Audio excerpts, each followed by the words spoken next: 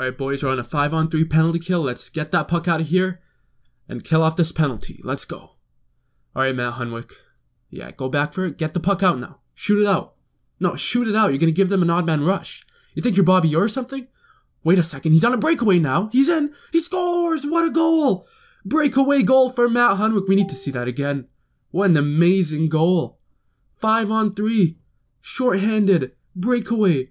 Against the pylons that EA Sports call AI defensemen. 5-on-3 breakaway goal. Wow. On hardcore simulation superstar difficulty, he dumps the puck in.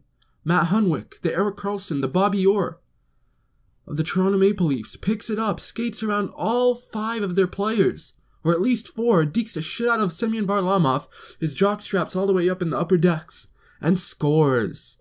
What a game, EA Sports. Great computer programming, great defense.